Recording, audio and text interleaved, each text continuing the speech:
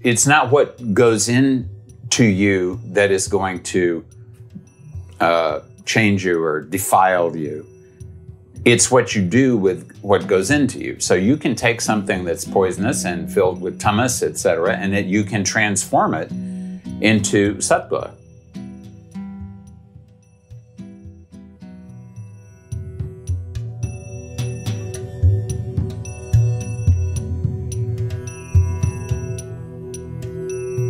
Welcome to Living with Reality, a podcast featuring archived teachings and modern conversations with Dr. Svoboda, brought to you by the Be Here Now Network. Living with Reality explores Ayurveda and other wisdom traditions of India, which Dr. Svoboda has been studying for nearly 50 years. For more information, please visit BeHereNowNetwork.com/Dr. Svoboda. That's DrSvoboda. Hello, and welcome to Living with Reality. I'm Paula Crossfield, your host and Dr. Svoboda's business collaborator.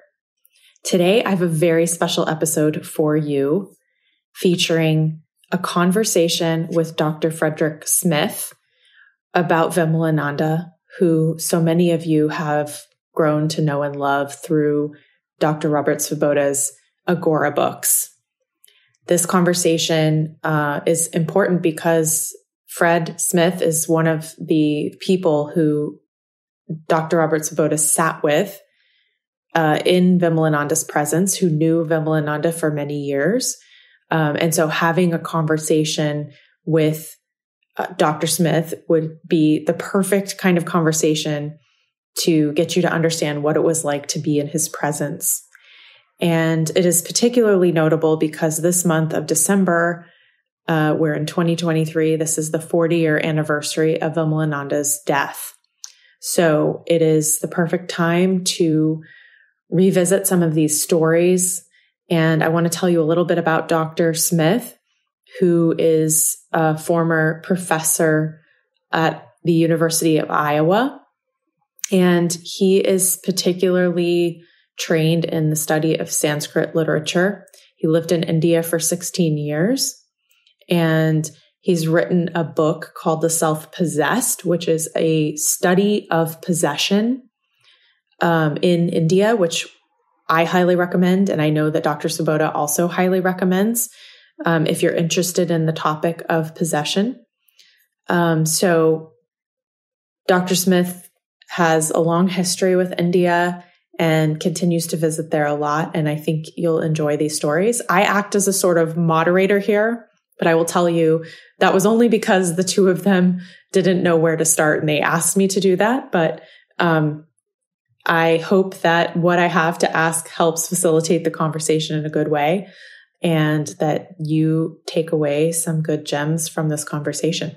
And of course, as always, if you want to learn with Dr. Robert, he has many courses on various topics from Tantra to Ayurveda to Jyotisha to the different deities like Ganesha and Hanuman and different practices you can use to work with these deities. All of that is available at Dr. Svoboda, DrSvoboda.teachable.com. You go to the products or courses up in the right-hand corner.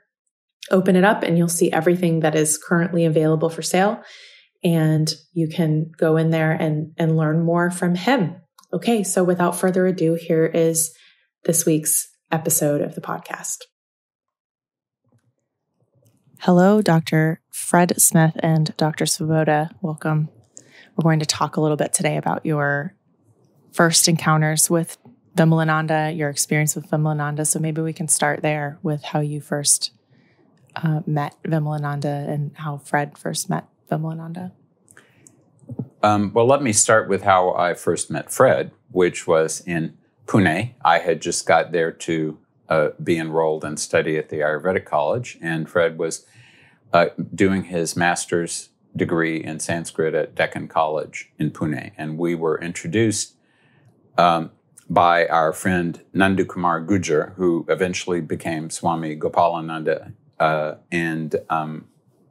It was after we were introduced by him that we started hanging out together. Yes, I also know that the person who taught philosophy at Pune University, who taught a class I was taking named Dr. Bhavisar, lived next door to Robert. And was the Sanskrit teacher at the Ayurveda College. Yes. So there were connections there. And I met Vimalananda in September of 75, and you met him? In maybe December of 79. December of 79, and I introduced Fred to him. Fred had gone back to the U.S. and then came back to India. Right.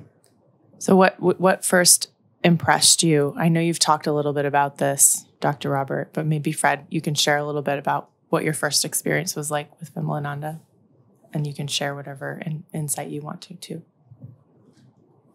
Shall I speak? Please. Well, when I was taken to Sri Vimalananda, and I had, in the interim, Robbie had come back to the U.S., and his parents were living in Farmington, New Mexico, which is not terribly far by New Mexico standards, to Santa Fe. And which is your birthplace? Which is my native place. Your hometown. And, my hometown. And we had gone up to the Rio Grande Gorge, just south of Taos, and we're sitting there, and he was telling me a lot about Vimalananda, and that gorge is a very amazing and sacred place by itself. And I thought, you know what, I need to meet Vimalananda. So when I got back to Pune towards the end of 1979, one of the first things we did was meet Sri Vimalananda.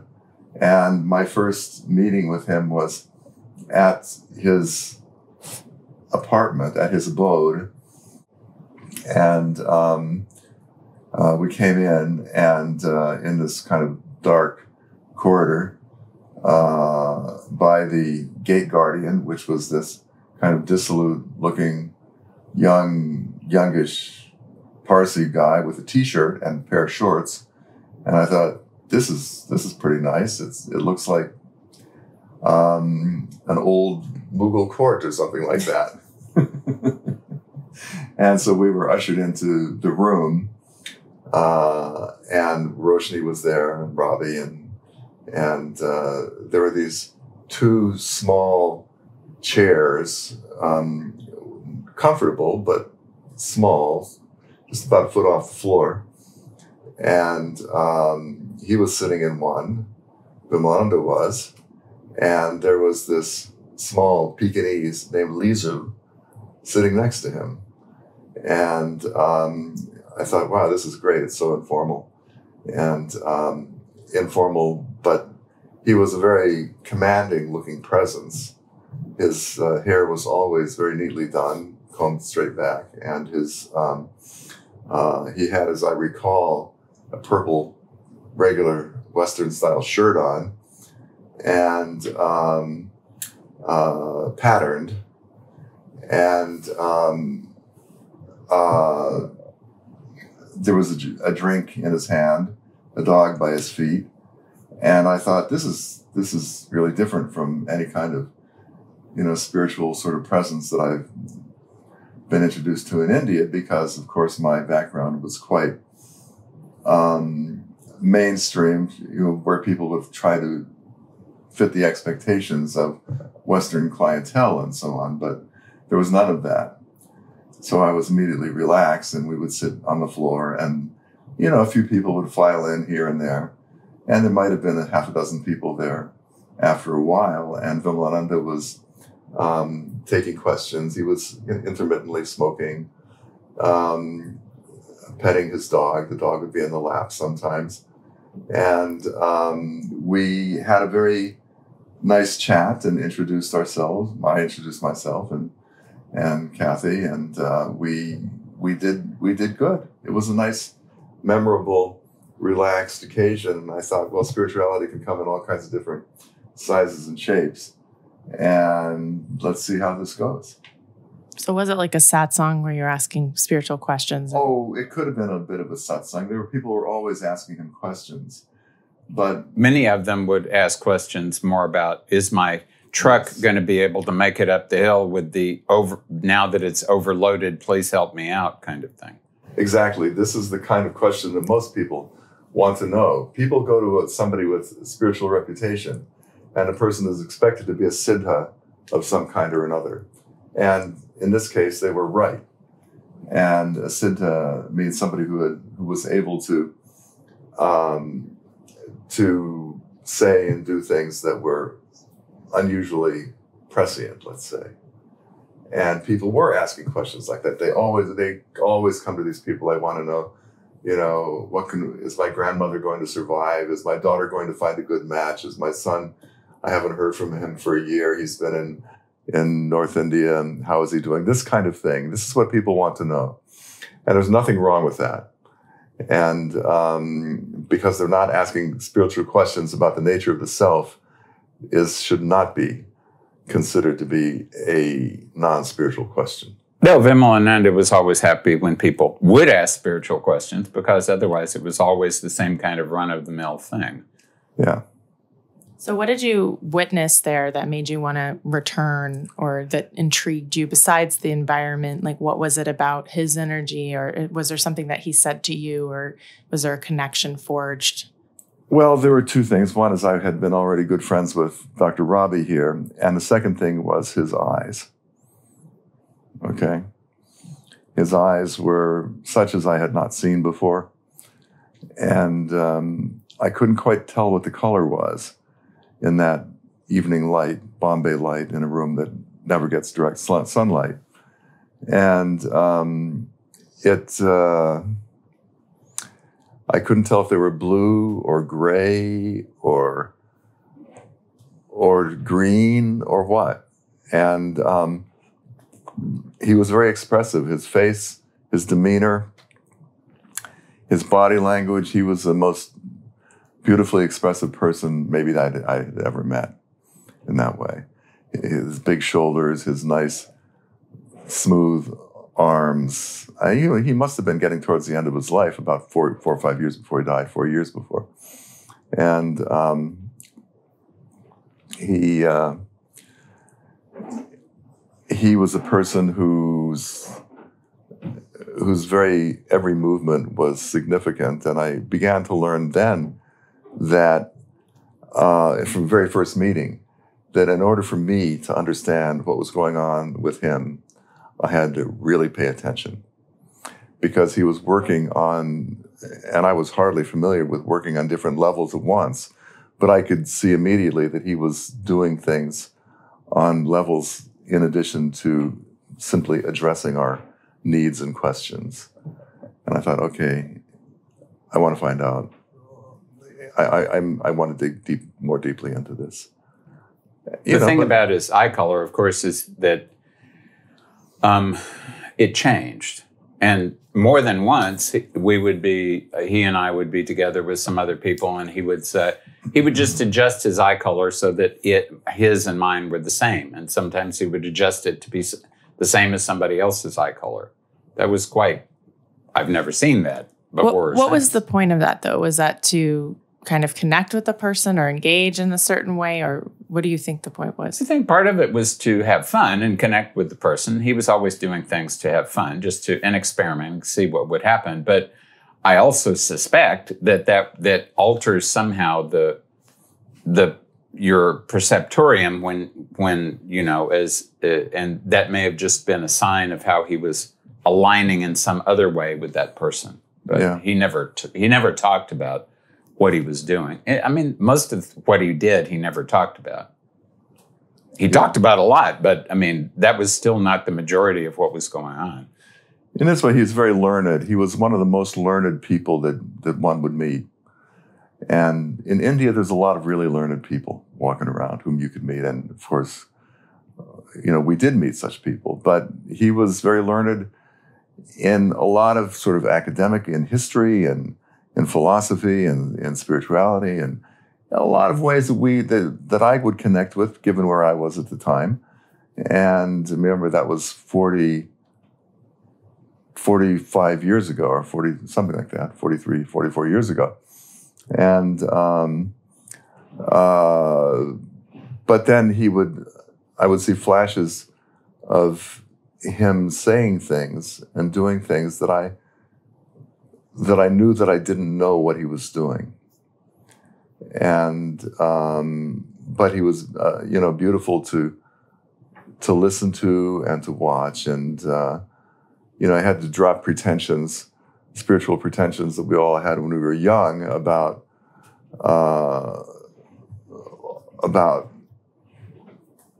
say, smoking or other sorts of things that we were like you're not allowed to do those things. You have to be you're not allowed to do these things. Yes.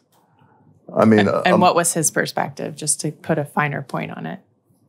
Well, I mean, his perspective was, it's not, and I think it's not what goes into you that is going to change you or defile you.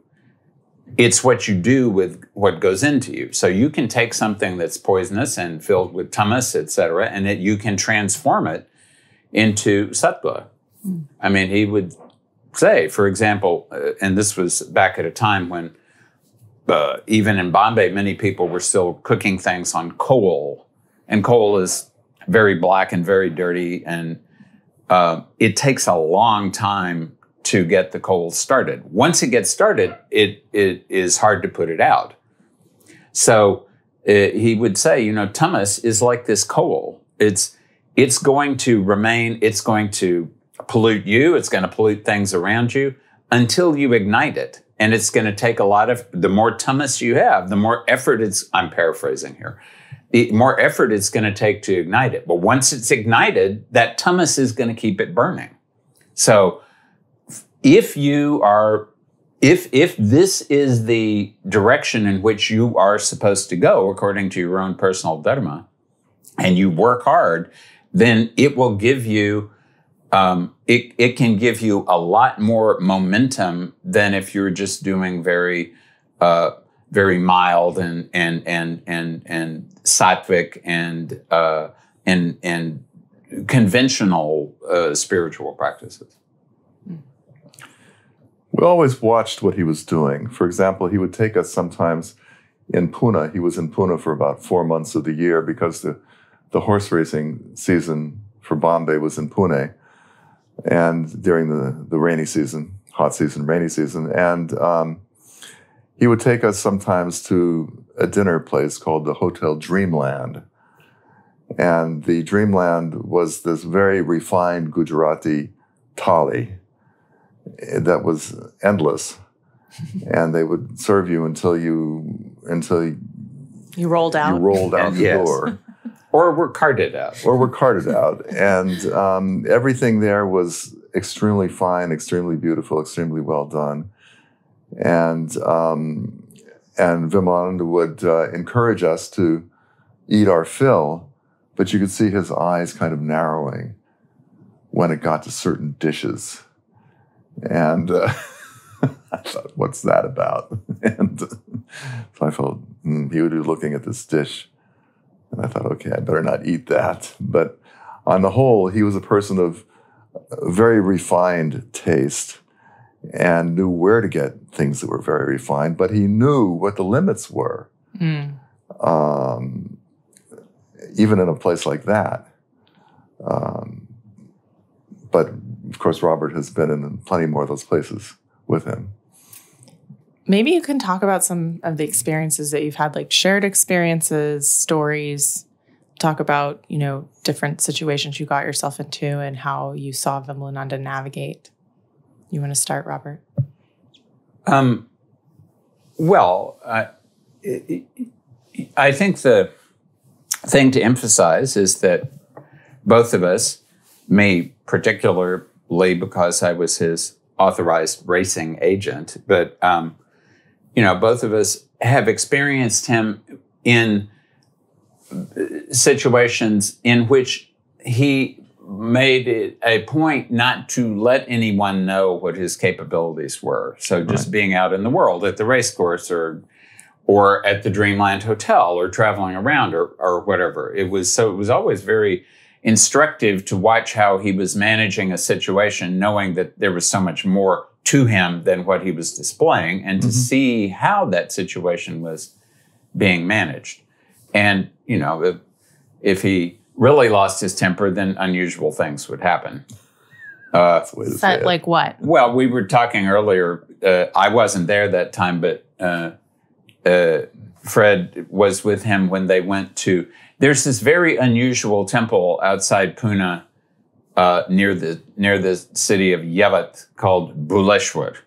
It was a fortified tantric monastery, and it's unusual in many ways. But we used to go there, and I used to go there and do a certain thing to find out whether one of his horses would win or not. Which is in Agora 3, for people who are listening.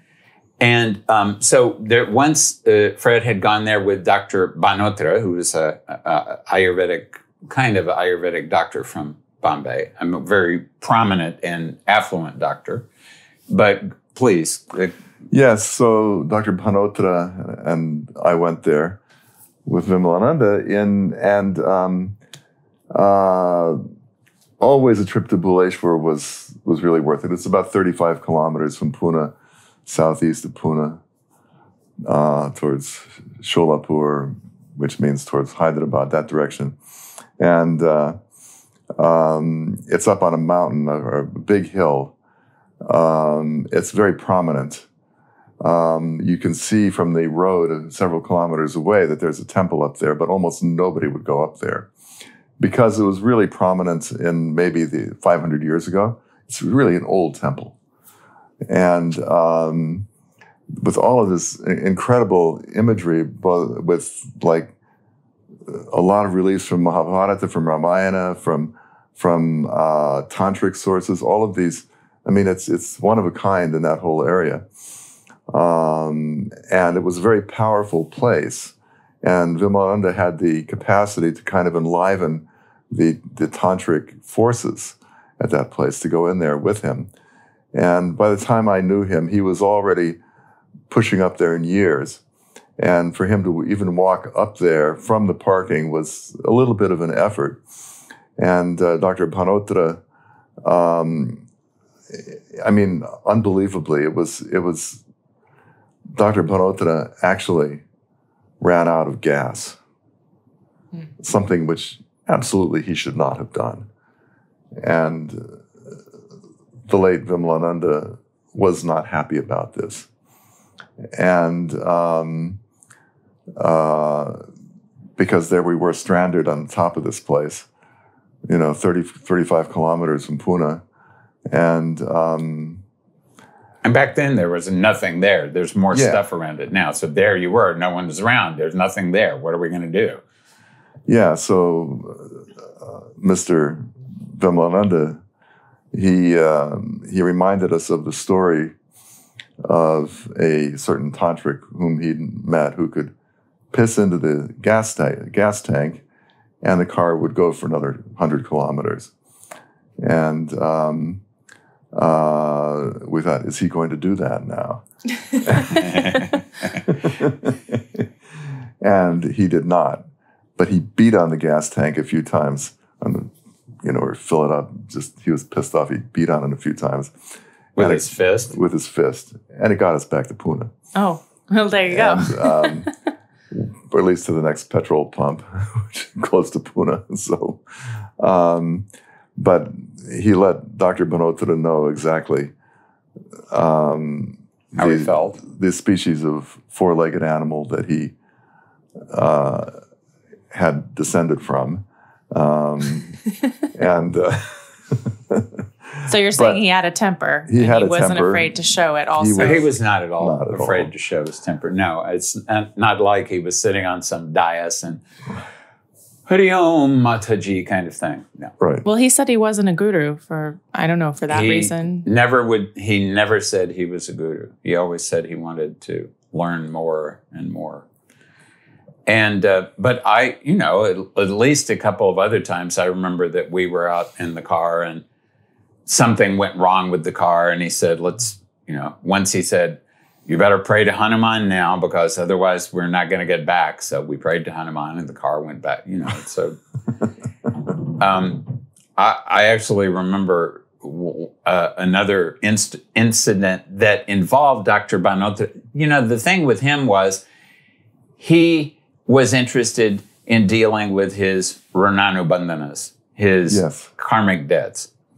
And that meant even if there were useless people hanging around, he would let them hang around as long as he felt that there was some karmic debt there. As soon as he felt like that was finished, he would kick them out, or they would automatically not return, or something else would happen. So he found Dr. Banotra vaguely amusing. And you're saying Vimalananda was most concerned with that, so he would let people hang around. Yes. Okay. So Vimalananda found Dr. Banotra modestly amusing, and he did make some decent medicine. So he would let Banotra hang around because he was delivering the medicine also. But this also required him to deal with situations that where he was making sure that because he wanted to continue working out his karmas with Dr. Banotra, that he, for example, had to keep him alive. So there was often we would go to, on Mahashivaratri, we'd go to some temple somewhere. So one Mahashivaratri, we were all going to a temple of Shiva outside Alandi, which is outside of Pune. And Fred and Vimalananda and somebody else were in one vehicle, and I and Dr. Banotra and his daughter were in another vehicle. And Dr. Banotra was very fond of high-end sweets. And so we had, 5 kilos of sweets or something with us. In the back behind, the two of them were sitting in the car, and they were back behind them, so kind of where their heads were next to the back windshield. And I'll condense the story, but the driver of the car made an unfortunate remark to a group of people who were standing by the side of the road who were upset about an accident that had just happened. And that set these people off, and they decided they were going to beat us up or kill us. And which is not unusual in India. It's not overly unusual, but we were speeding down the road with no windshield left, and I had a few drops of blood from one cut on my ankle. Dr. Banotra and his daughter were covered in blood. Fortunately, they weren't damaged severely because a rock, the size of a watermelon, had come through the back windshield, but intersected with all of the sweets and therefore saved them somehow. Mm-hmm. And I then remembered that there was a police station on the road, and we went and hid behind the police and were saved that way. And Vimalananda, of course, pretended he didn't know what was going on because he was in the car behind us. But I always felt like there was some kind of influence happening from him, and possibly from much later. In fact, just very recently, I discovered that there is the head of an English soldier who was killed 200 years ago that is being worshipped in that police station. So I always wondered if somehow, because he was always dealing with spirits and dead things and whatever, if he just said to that head, okay, make sure that that the car in front of us is properly taken care of, and something good will happen to you. Mm-hmm. I don't know that happened, but it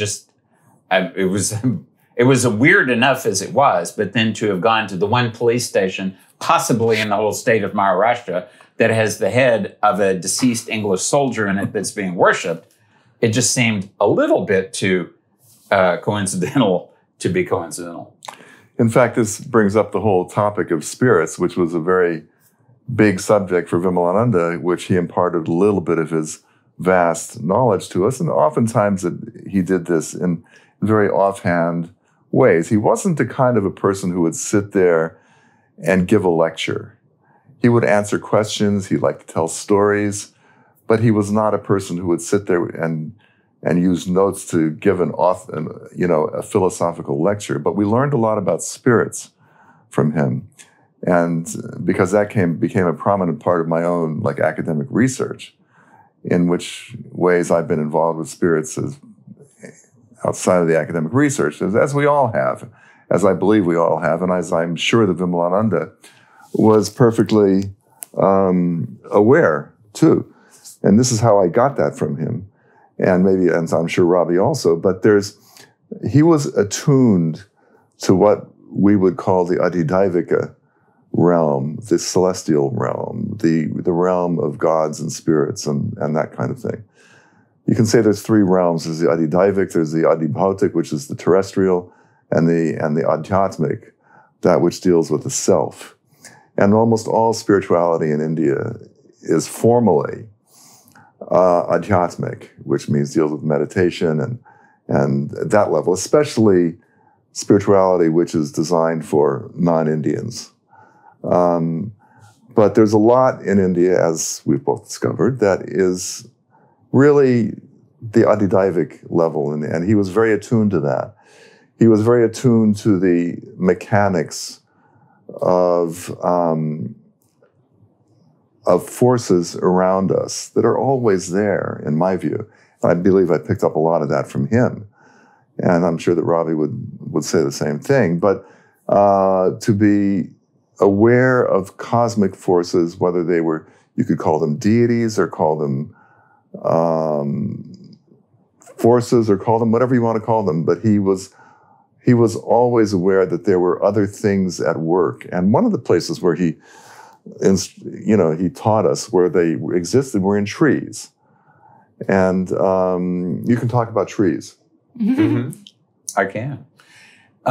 He would have favorite trees, particularly, and he would point certain trees out or and say that there's something interesting living in that tree. And sometimes he would say, never go too near that tree because the thing that's in it is almost like a rabid dog. You can't reason with it at the moment. And there was a tree outside Pune in the locality called Owned, which is near where the University of Pune is. And periodically we would visit some people who lived in Lula Nagar, which is near Owned. And when we were coming back into Pune for the night, we would stop at this tree and he would offer it some incense and he would stand and talk to it for a while, and then we'd proceed ahead.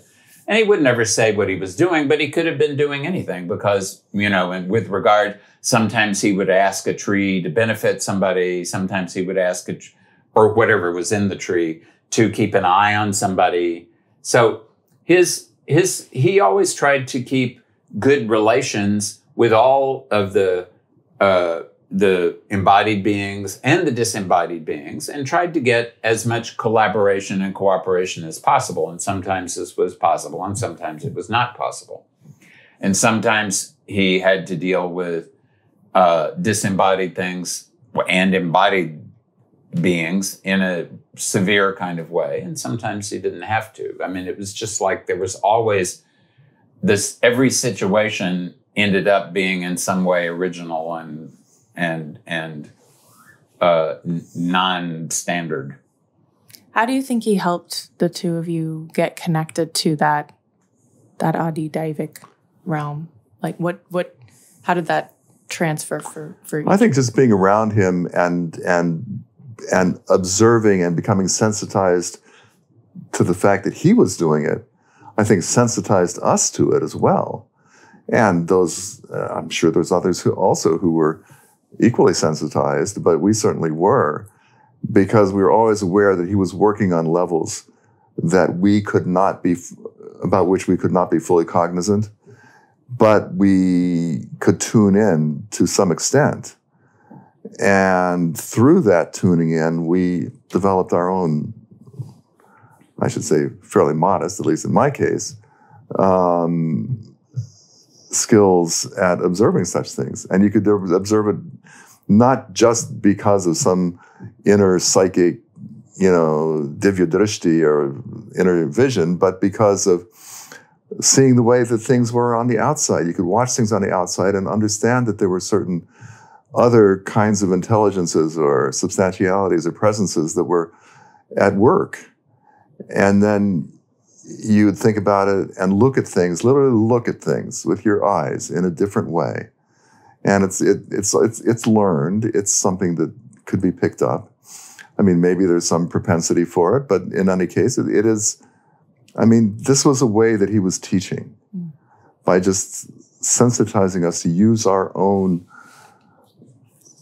senses, really. What role does Homa play?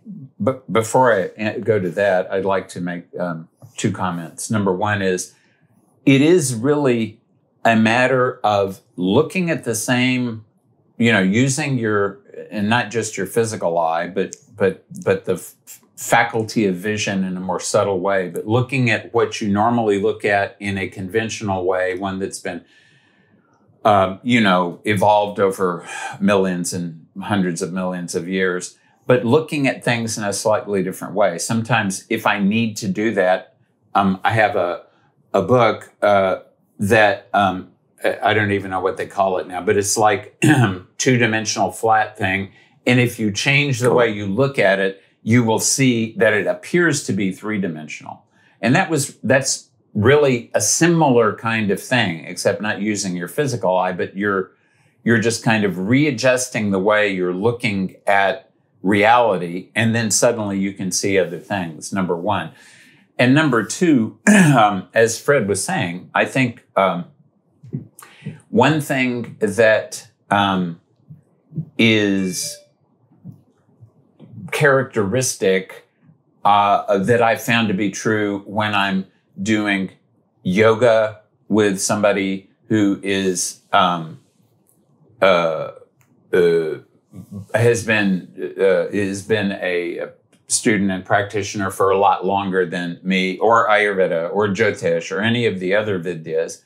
When you're around somebody who has a much more profound relationship to a particular Vidya that you do, than you do, but you have a relation with that Vidya, then during the period you're in that same general space as that other person and you're working with them, you will be able to perceive or do things that you can't do on your own otherwise, because the Vidya is able to embody herself in you better by virtue of you being in a satsanga with that person who has done much more work than you have. So it's also just the fact that he had done so much more sadhana and he had so much more experience with that world, that just being in his presence, just being in satsanga, allowed other people to perceive things, even temporarily, that they would never have been able to perceive on their own. And so Homa was a practice that he gave you to do, right? Yes. And so how did that also play in? Well, I mean, Fred here did his PhD dissertation on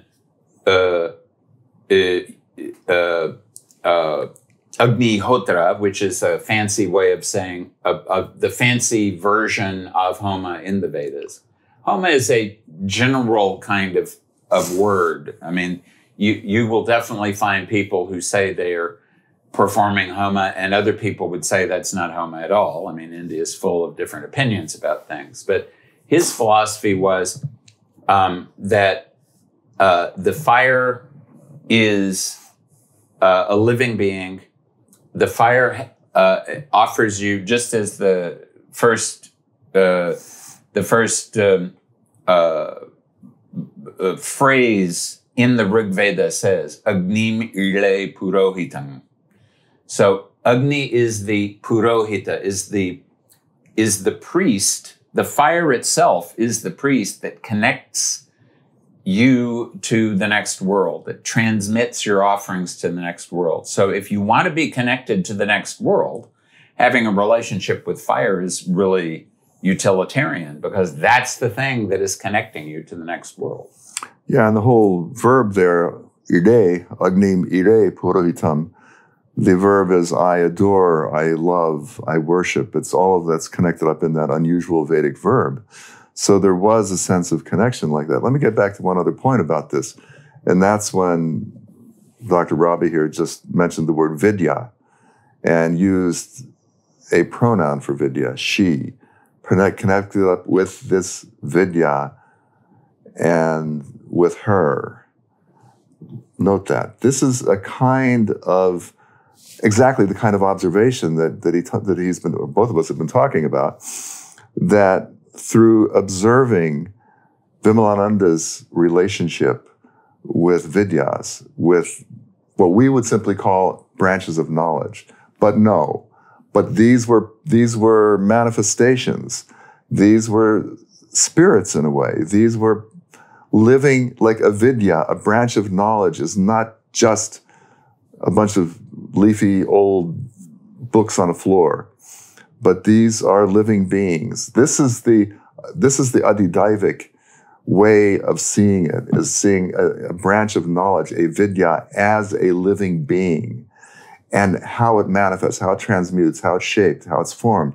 And Vimalananda was dropping these breadcrumbs, these clues constantly about that the entire universe was living, and they were living presences, and we might think about abstract entities that might just be nothings, just be pieces of floating debris out there. But for him, they were living beings, and that was kind of enculturating into us the sense of an Adhidaivic way of seeing the world.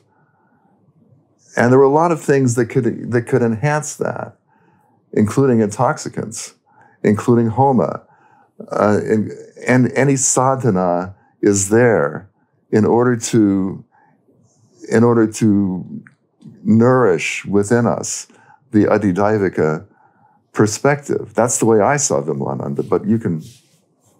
No, I think that's a very efficient and detailed way of looking at that reality. And it really, I mean, the point is very much that he was always, whether you were aware of it or not, he was always providing a perspective that he hoped you would pick up on, so that it would broaden your own perspective on reality. And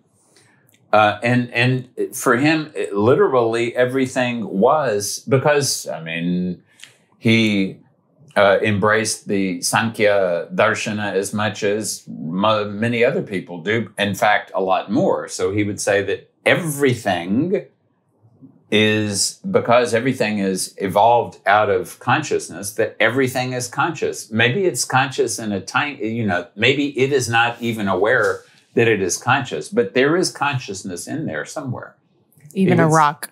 Even a rock, even in a matchbox. He would hold up a matchbox and he would say, this matchbox is conscious. It's just, and if you regard it with respect, it is going to, and this is not, this is not something original on his part. If you even look in the Ayurvedic text, it says literally, if you behave properly with the food grains and the farm animals and the gemstones, they will behave properly with you. And if you don't, and he says this, Vimalananda would say, this just is the basic hygiene when it comes to living. If you respect everything to the degree that those things are karmically going to be well aligned with you, they will be well aligned with you. And if you regard everything as being your possession and you can waste and destroy whatever you want to, that's what's going to happen in your direction. I mean, the golden rule, Jesus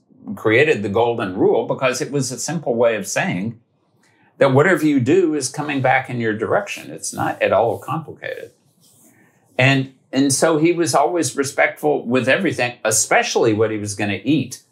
So, he would pick up a cauliflower and I remember him one day saying to it, "Oh, Ma," because everything was a mother to him. "Oh, Ma, I'm going to cut you now." And and then he chopped it up. But, I could feel at that moment that he was really extending his compassion to the thing, appreciating that it had its own experience, its own reality, its own life, and that life was about to be terminated. But he appreciated what it was doing. It was being terminated, but it was keeping his own physical body alive, and he was blessing it.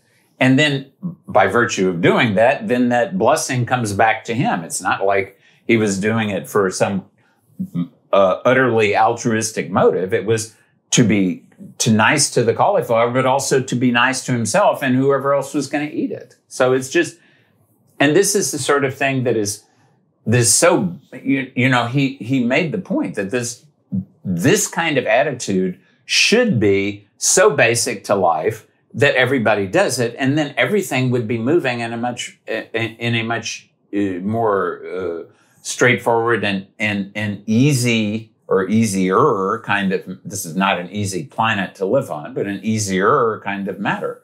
But people have unfortunate ideas about who they are and what the world is, and they create more and more complications for themselves and for everybody around them. In fact, there was one exactly this very same thing. And I was in the Bombay apartment, and it was time to cook dinner. So he decided he wanted to cook a dish of lal bopla, or deep orange squash. A pumpkin. A large Indian, massive orange Indian pumpkin. And I assiduously watched him do this. He held this up, he spoke to it, he recited a few mantras to himself, whatever. And he apologized, Jai Ma, all of this. And then he made this dish, and I watched very carefully everything he did. And I have never been able to replicate what he did. And I have tried that dish, which was so delicious, at least 50 times. I've never been able to get it quite the way he did.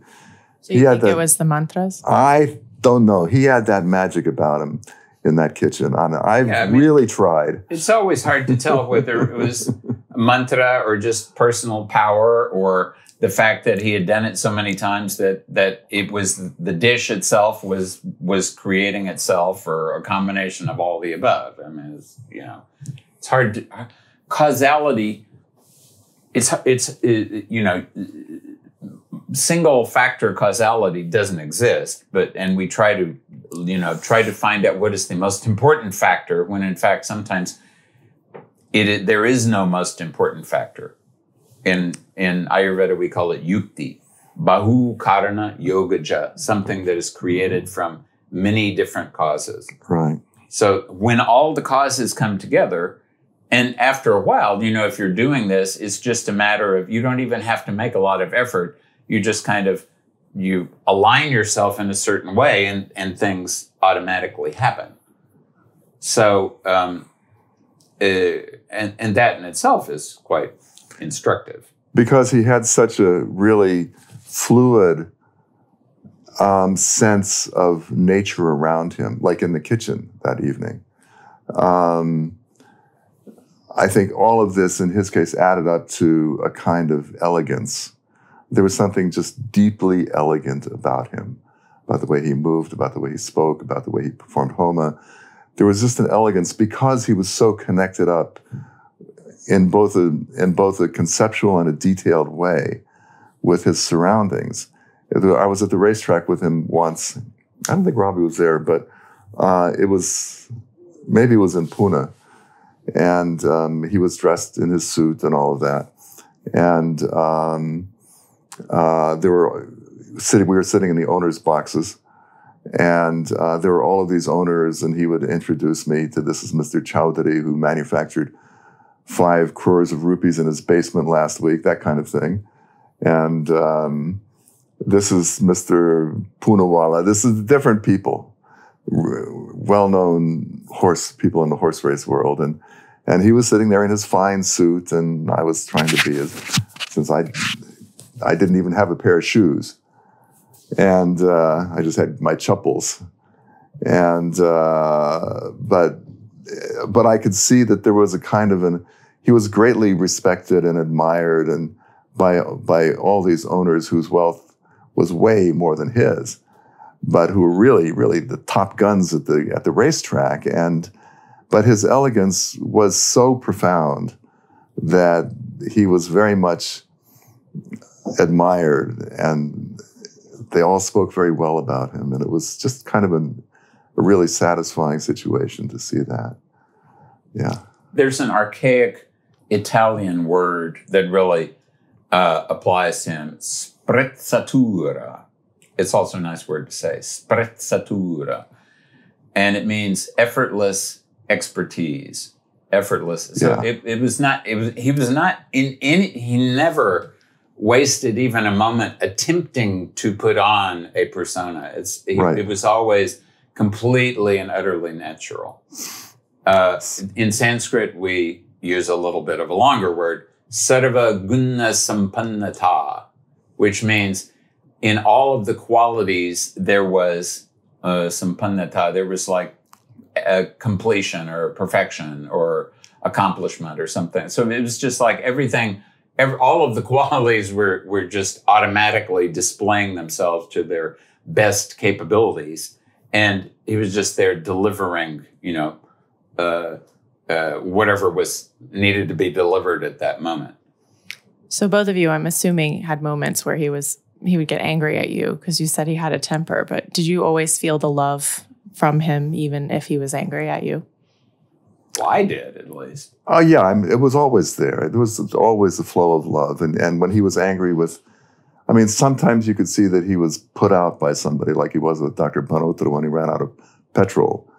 But around us, I think he was always, that flow was always there.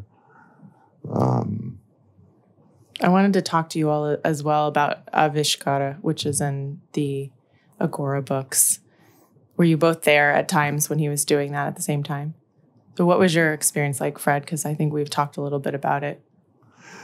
Well, he would get himself into a state. It was often slightly, it wasn't like immediate, but it would take a few minutes for him to move into a condition. Was there music, or just describe the scene a little bit for us? No, there wouldn't often be music. But, it would depend. Certain songs, even Hindi film songs, would cause him to go in a certain direction. Yeah. Sometimes wearing a particular turban in a particular way.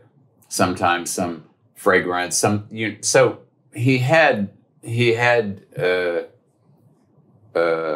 I don't know what you would call it, methods for to foment the inception of a particular state, and of course, his point was, it was prudent to have some kind of control over whether you were going into a certain state or not, because if you went into samadhi while you were driving down the road, that might not be good. So even though he was always moving from one level of reality to another, he always kept alignment with this reality so that he could continue to function in this reality when he needed to. There were many times I remember him going into, as Robert mentioned here, about the turban or the incense. There was something sensory or physical that would place him. It was a sense of elegance. It was his physical beauty and so on that would pull him into these different states. A song, a turban, some attar or incense. And he could sit there looking extremely regally. He was a regal persona under any circumstance, but you could even see his physical being, appearance change. And it wasn't a matter of him hypnotizing you to believe that. So it wasn't acting, that's clear. It's like no, it wasn't acting, and it wasn't him just putting a spell on you to make you think that he was actually looking like Hanuman, or certain depictions of ancient emperors, that kind of thing. But it was that he really did, in my experience, actually change his physical form a bit. But it was very commanding. It was very generous. It was very straightforward. Some would often approach him when he was in such, his eyes would kind of very, very much change.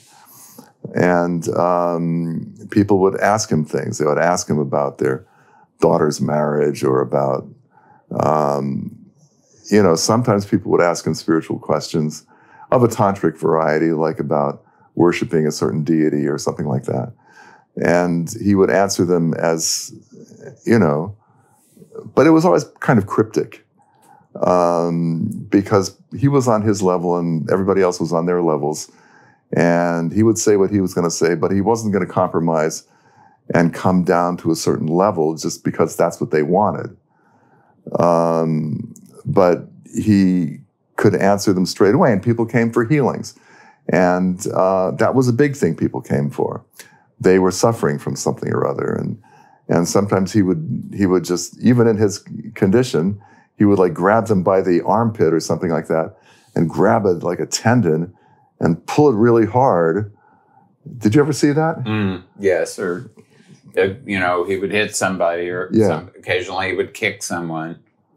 Yeah. And they'd feel better. Yeah. Yes. Yeah. Sometimes dramatically. Yeah. So, people would come around. That's the big thing, is that spiritual figures in India are expected to be miracle workers as far as healing is concerned. And he had that power, but he was also knew enough when it was, because this is the thing, is what Robert was mentioning about rinodabandhana, which is, karmic debt, literally. A karmic balance, the balance of debt, and anubandhana, bondage. And he knew who was there, whose healing would not afflict him, and whose he had to take on because of his own karmic relationship with that individual. So people would come in and he wouldn't attend to them at all, and they would be bummed out and say, oh, he's nothing but a fraud because he didn't heal me, as if I'm so important that I should be healed by him, Mm-hmm. And but then there were certain people whom he felt a stronger relationship with that he would take on, or he would help, or he would give clues, or he would give cues, or he would prescribe certain medications. Well, as often as not, in fact, more often than not, he would say, you take this or that or the other medication, the Ayurvedic or allopathic or homeopathic, whatever it was.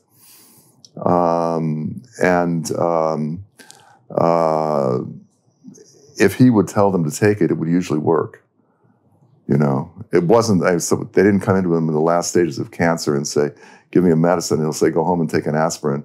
He would know better than to do something like that.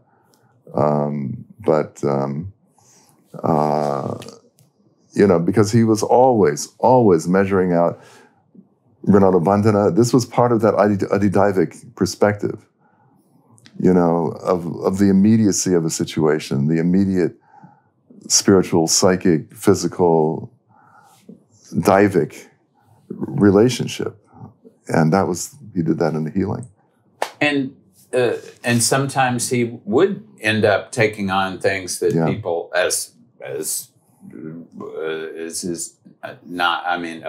which happens to other people who are not even very spiritually advanced, sometimes without their knowing it. But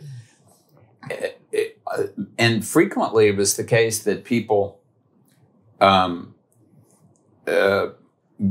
could not even perceive that he was doing things for them. Probably the most extreme example of this was when he actually died. There were 3 people present in the room, me, Roshni, and a certain other lady. And just, I don't know. And this is somebody whose family that he had been working with and helping out in various ways for not that long, maybe a couple of years or something. And it was a couple of weeks after that this woman came to me and Roshni and said, oh my God, he never did anything for us. And we put out so much money feeding him and paying to take him here and there. And both Roshni and I literally could not believe what we were hearing. So here's this person who had been experiencing all of this and had not been able to perceive it at all, had been present when he died, but still had been her ability to perceive had been completely blocked. So, I mean, there were, and such were also there were just not very few people could really get an idea of what was going on with him. He did not want people to know what was happening. When he was younger, he said sometimes too many people would come, and then he would have to tell them that after a while he would say, "Oh, I'm sorry, I got involved with some woman and now I have lost all my power. Please go away." And they'd go away. And then after a while, more people would come. Then he'd have to come up with a new excuse somehow. So he never wanted people to come to him. They would come to him anyway. And sometimes he just sort of manipulated the situation that they would think, first they were thinking, "Oh, I should come in his direction." Then suddenly there's nothing here. I'm going to go somewhere else. And off they would go. I saw him get kind of wild on these foreigners who found him. I don't know how they found him in Pune. They were Rajneeshers, and they were living in the Qabristan, which is the Muslim cemetery. And they were looking I remember them coming into the room, and they were just looking terrible, unhealthy, debilitated, with energy like lost. And, you could say that there was a certain kinds of people who came to Pune as Rajneesh disciples back then in the early 80s. But these people were looking particularly down and out, and how they even found their way there, I got no idea. But he got really wild on them. And after asking where they lived, and they told him, then he said, you've got to get out of there right away. Don't even spend another minute there. And of course, they went back and spent more time there because that's where they were camping out.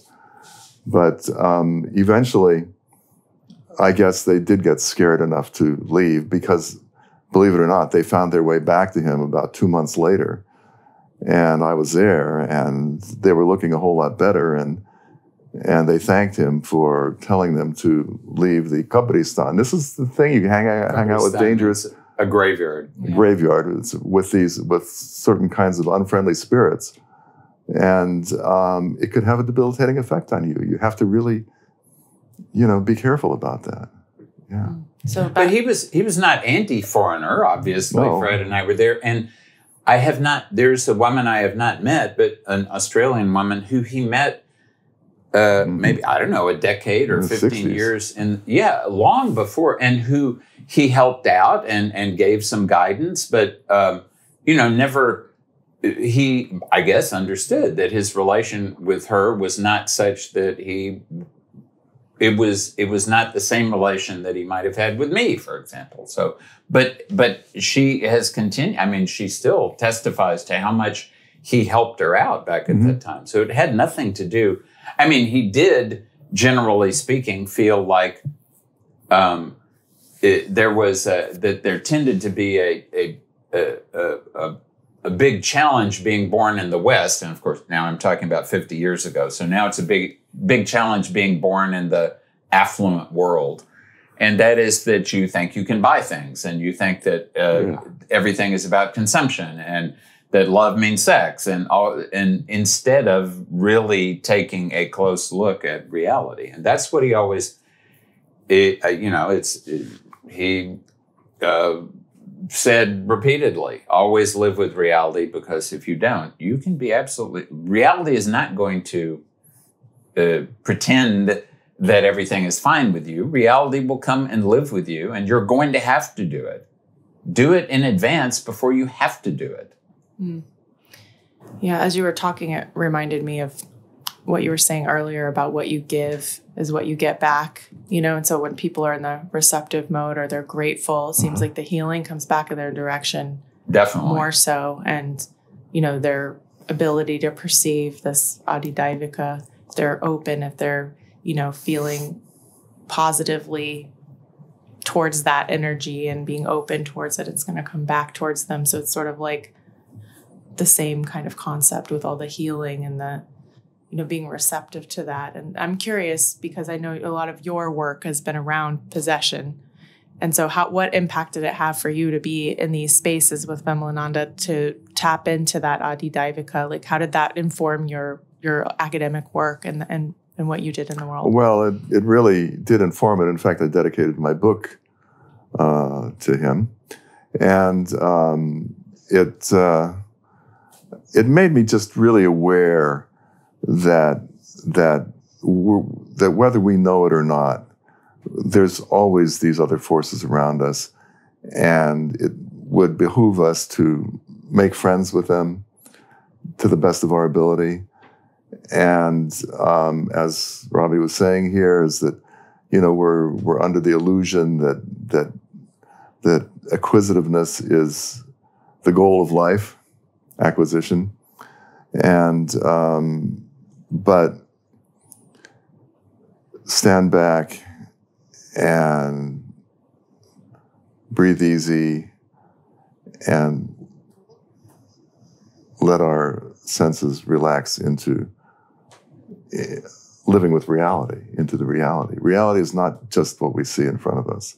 That's one thing, but we have to always be cognizant of that, of course. But there's a lot more that's there for us to be cognizant of, and so he impacted my work so when I started really doing a lot of research on and hanging out with a lot of people who were possessed and possession rituals and people who'd been negatively possessed and had some affliction because of it, then I began to attune myself into that as well.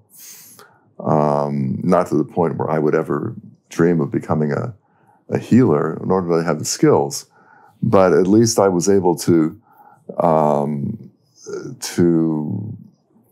understand some of the mechanics of the way that different levels of our visible and nearly visible worlds could organize themselves.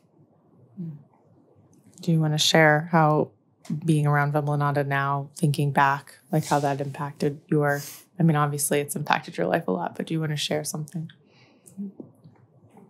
Well, I think the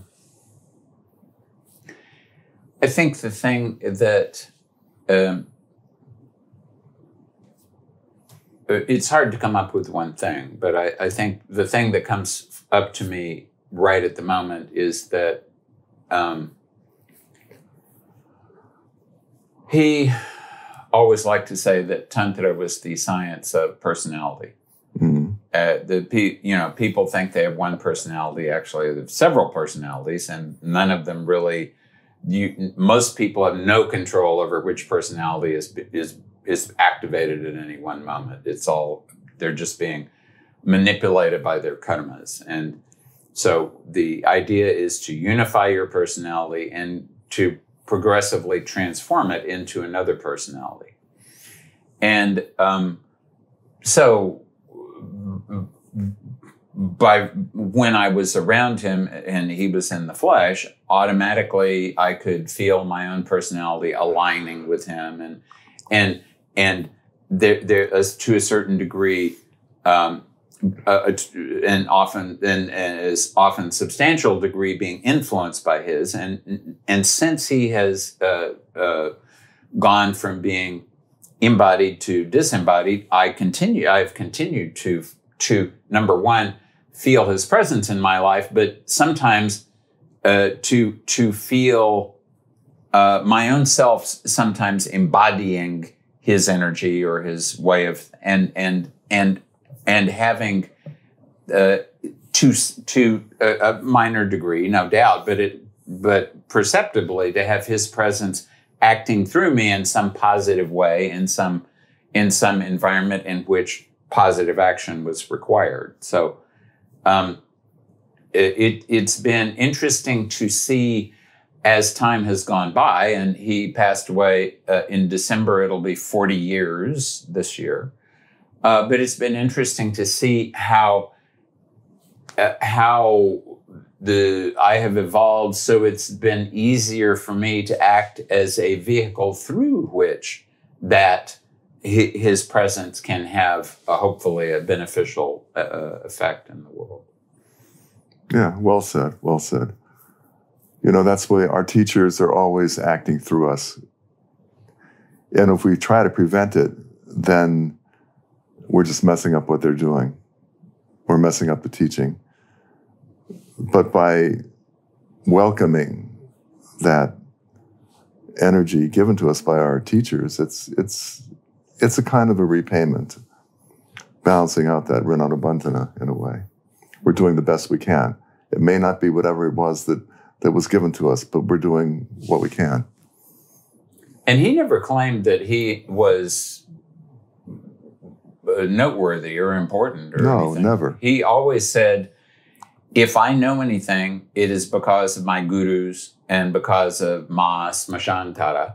Right. I'm just acting as the vehicle for those things. So acting as a vehicle for him is acting as a vehicle for his gurus and for his deities. And those gurus were acting as a vehicle for their gurus. And I was fortunate. In fact, both Fred and I were fortunate to know his Diksha guru. He had 3 gurus, and one of them Roshni met, but we did not. And one of them that in the Agora books is known as Junior Guru Maharaj.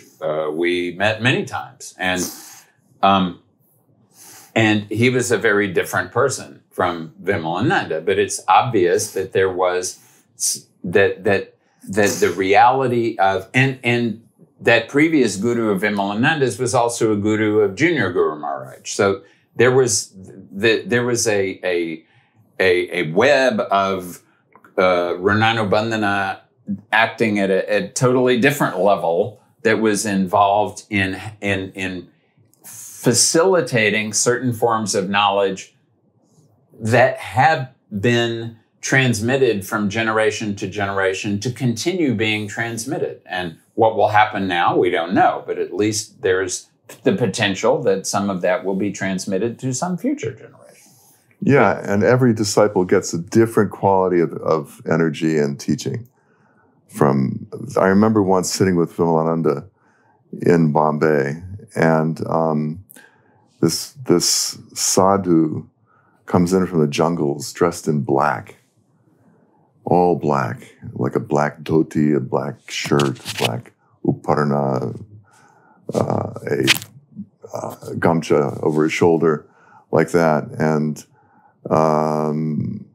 looks very sort of tough and a little bit foreboding about him. And I asked Roshni later, who is this?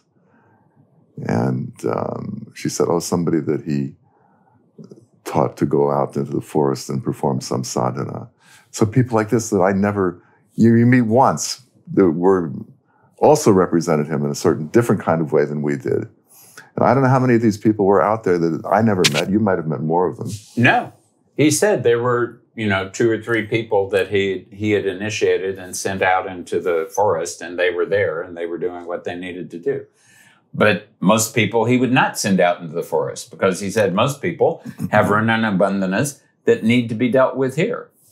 And he said to me more than once, I would love to send you out into the forest, but you have responsibilities in this world, and there's no use trying to run away from them because they will just catch up with you. So deal with them in this lifetime, and let's see what happens next time. In the same way, I expect the Guru Maharaj had many more disciples than we would ever have known about, and who would have been different characters, different personalities, different sets of karmas than Vimalananda. And this is the beauty of the Indian spiritual traditions, is that it does change from generation to generation. That the dynamism of all of these sampradayas or traditions lays in the fact that they're not replicated exactly from one generation to the next, but there's always some change going on, which is necessary because it's accounting for the thing that they don't account for in institutionalized religions, which is Renata Bandhana, which is a person's exact personality and the dynamic between teacher and disciple. They can account for this within some of these traditions like this. But so they're not just hammering some kind of Procrustean bed, hammering some doctrine into a person, you know? But there's a real, this is what keeping the traditions alive. Anyway, enough with that lecture. Yeah, I mean, you know, Guru Maharaj Fred is one of the few people who have actually seen Guru Maharaj's certificate from the Archaeological Survey of India. And that said that this is to certify that Jatal Sadhu, Rambiswamar Das, was found, it didn't say in Samadhi, it just said was found during an excavation in Khurda Road Taluka of Puri district of Orissa State in the year, was it 1904? 1904. And so, I mean, this is something that doesn't happen so much anymore, but we know has happened. There are many stories of sadhus who have been sitting for centuries in samadhi. Many people, including me, believe that Jnaneshwar Maharaj is still sitting in samadhi after more than 700 years in Alandi. And but just because he was in samadhi for 200 years does not mean his Rananubandhanas have all gone away. He came out of samadhi. That Guru Maharaj came, was found in the remains of this temple that had collapsed 200 years before. Somebody was brought from Puri, brought him down out of samadhi, and then he was back in the stream of Rananubandhana. So, the reality of what it means to be partly in the spiritual world and partly in this world is I mean, it's such a particular reality that, as Fred says, it's, modern simplified versions of spirituality just are not at all representative of what that reality actually is. I read a book just a few days ago about a man known as Baba Bhagawan Das Bodhisattva, who had an ashram in the 1960s in Matunga, which is a section of Bombay. He apparently was from the Punjab somewhere, or maybe Sindh, West Pakistan, supposedly. He'd come and ended up in Bombay. And he was the guru of Dr. Ramamurti Mishra, later known as Brahmananda Saraswati, who founded Ananda Ashram in Monroe, New York. And one of the things at the very end of the book that Dr. Mishra, I knew him, I met him several times. He had not taken sannyas at that time. He was still known as Dr. Mishra. And so one of the things that Dr. Mishra says at the end of this book that I think that is really, really, really, it encapsulates this in a certain way, is that God is omnipresent. God is everywhere. Call it God or providence or whatever you want to. And we human beings are not. We're very particular. But what we can do that God can't do is be particular and cosmic at the same time. And that's why the universe exists, so that we can go beyond what God is capable of. Now, of course, going what beyond is God is capable of, if you are able to do one good thing, there's always going to be some kind of cost for it. There's no free barbecue. So when Rama or Krishna or Parshuram or anybody gets born into the world, they have to deal with karmas also. They have problems that they have to deal with. But they're dealing with them at the same time that they are connected into the cosmic reality of something that is beyond all manifestation. So it's the very fact of being able to exist and connect to that reality on this plane is something that is in that way superior to simply being disconnected from all manifestation. And so the basis of Indian spirituality for the past many thousands of years has been, we have the one and we have the many, and the one and the many are relating to one another. They have an ongoing relationship, and it can't possibly have started, because that would imply that time existed before creation. And what will happen in the future, we don't know. But definitely what's happening right now is that this is still part of that same same relationship between unity and diversity that's been happening for so long. And Vimalananda was a unique, like all of us are, but he was a uniquely unique manifestation of this, of the drama, and the comedy, the pathos, the tragedy, the comedy, the full spectrum of what it means to exist at the, as Alfred Jarry used to say, God is the tangential point between zero and infinity. To exist at that tangential point between where there is the singularity and where there is the infinitude, and just to be walking along that tangential, razor's edge. The razor's edge. And he liked to say often in Hindi, "Na zindagi ki khushi, na maut ki gam, kinare kinare chale hum." Meaning, I'm not connected to or attracted by the pleasures that life has to offer. I'm not dismayed by the misery of death. I'm walking along, right along the edge. And that's what he did. Yeah, he really embodied the one and the many. But to him, the one was very alive and in its own kind of embodiment. You could say smashantara, or you could say whatever you want. But the many was many more than we would think on all kinds of different levels. So he was able to kind of patch it all together and be kind of a channel for the one and the many. At least he was for those people who were attuned to him. Yeah. Well, thank you both for your time. With pleasure. Yes, definitely. I enjoyed it. And thank you for bringing us together for this. Om Namah Shivaya. Om Namah Shivaya.